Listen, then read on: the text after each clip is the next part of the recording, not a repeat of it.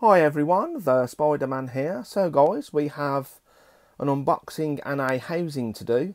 In this box here I have 3 Linothele Megatheloides. This is a megalomorph spider.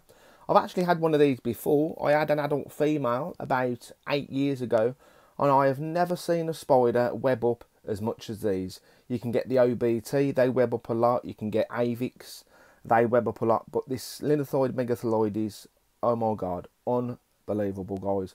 So like I said, I've got 3 in here. This is from Portsmouth Tarantulas. I got my Orphanaceous Philippinus from that company as well. So I have 3 enclosures here. I've just got to put some substrate in there, and like I said, they keep webbing up absolutely loads. So just keep spraying the web with some water to give them a drink, and yeah, fantastic species. And I can't believe I've actually got them. I've been looking absolutely everywhere for this species, and yeah, so let's open the box and let's take a look. So guys, with the box open, we have another box. Feels like Christmas. So these are supposed to be around the 3 to 4 centimetre mark, and adult females get to around about the 5-inch mark. So they are fairly big, and like I said, there's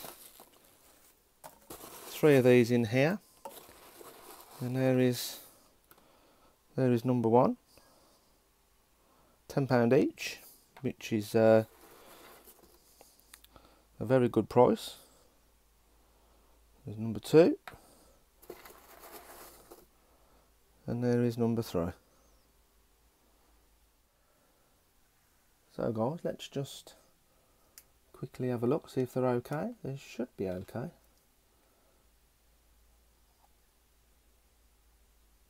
And they're absolutely tiny, and they're nowhere near 3 to 4 centimetre. I've had this problem before guys. Them Orphanaceous Philippinus I actually got, they were supposed to be 2 centimetre, and they were absolutely nowhere near. So, but they do curl up their legs a little bit, so it is very difficult to get a exact measurement of their leg span. So yeah, they're fairly small. They should be okay in them tubs. So that's the first one. Let's just have a quick look at the other ones. There's another one there. If you can see that guys.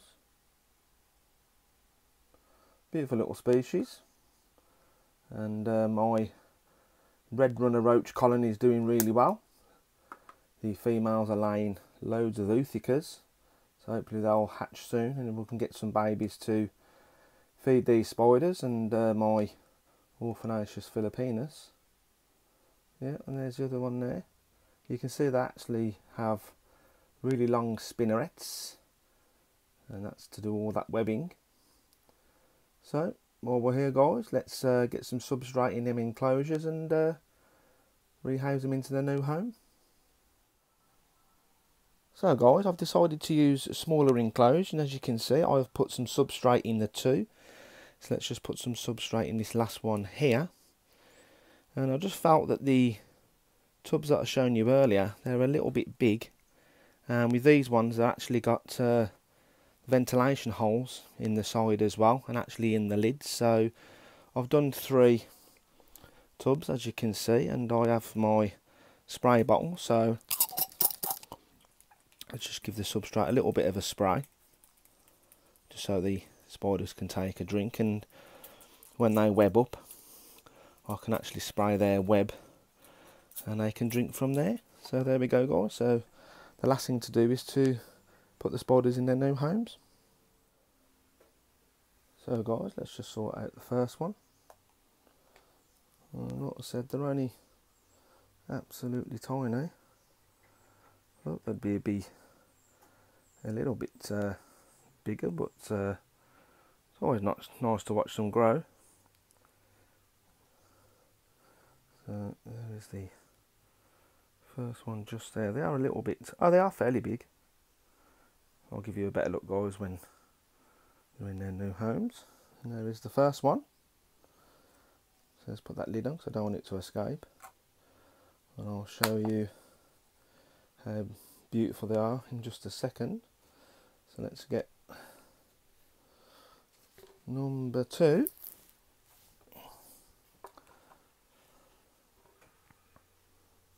I'm hoping the quality's okay, guys. So yeah, they are fairly...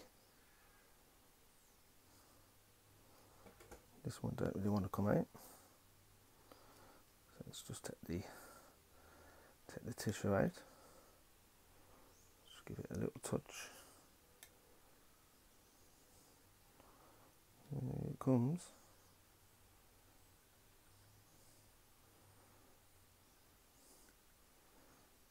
And there is number 2 done. And let's sort out number 3. I hope everybody has a nice weekend, and we're all getting ready for the football on Sunday. Well, hey. So I am thinking about getting a light, guys, like a desk lamp, because the lighting can be a little bit poor in here. So same again. It's just, I am absolutely shocked, guys, that I've actually got some of these. And like I said earlier, I've been looking absolutely everywhere for some of these. One's gone on a walk.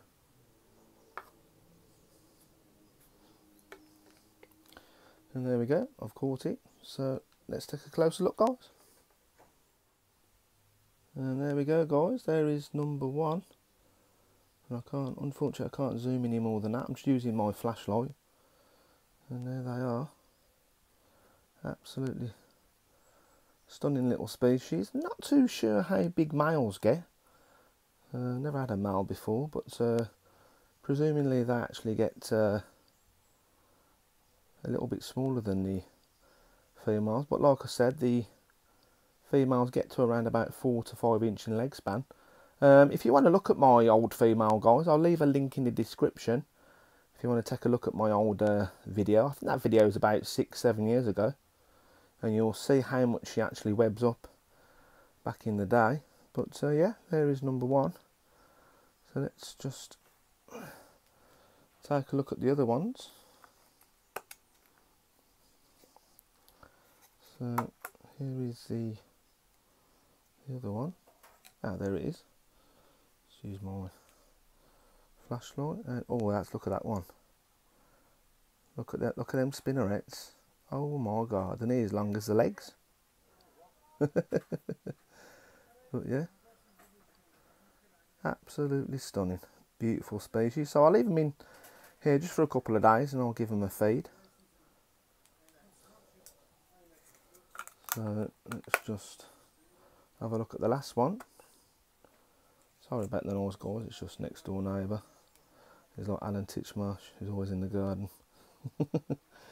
And there is the last one, guys. So I'm hoping and praying that I actually get a female out of these 3 little guys, and fingers crossed, because they're absolutely a stunning species. And